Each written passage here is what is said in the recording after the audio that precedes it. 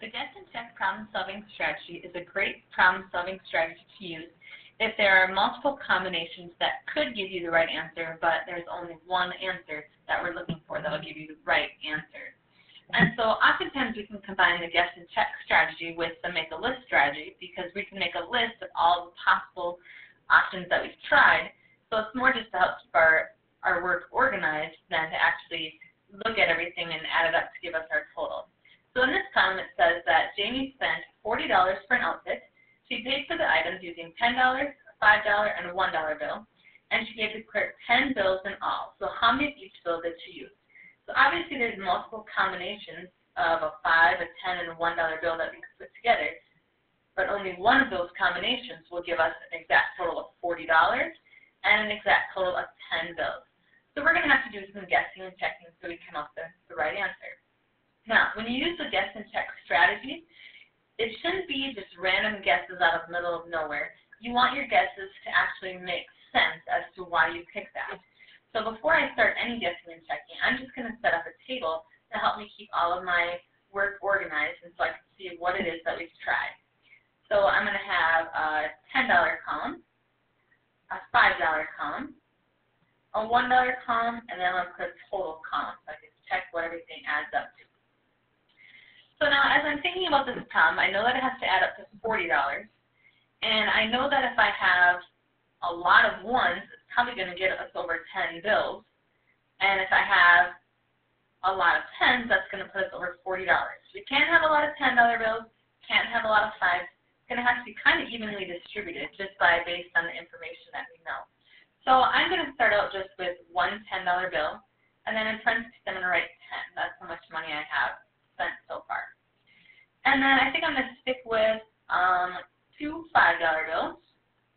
That'll also give me $10. And so now I need to get up to $40. So here I've got $10, here I've got $10. So that means I need 20 more dollars,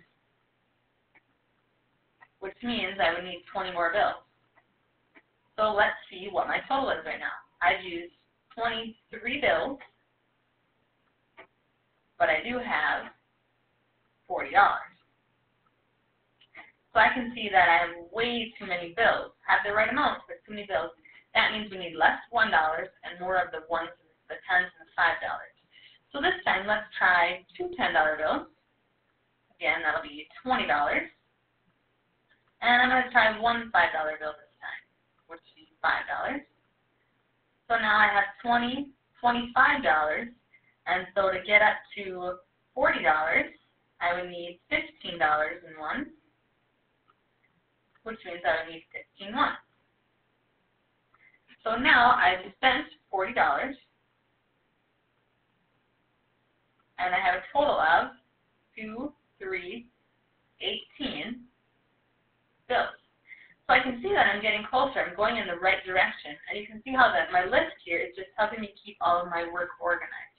So now I can start to make more logical guesses based on the information that I found out so far.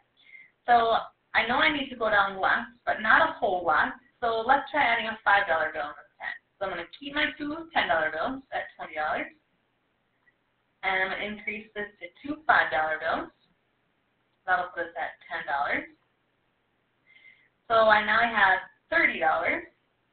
And so here I would need 10 more bills.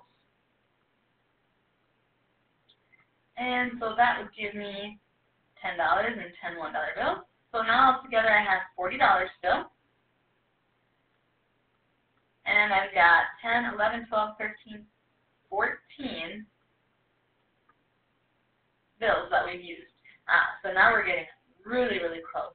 So I'm thinking that if I add on one $10 bill, that's going to put us too low because that's going to take 10 away from here. So let's try to add one more $5 bill. So two tens again at $20. Three $5 bills, which will put us at $15. And so now I'm at $35, so I would need 5 bills over here. And that would be $5. So now I have 20, 35, $40.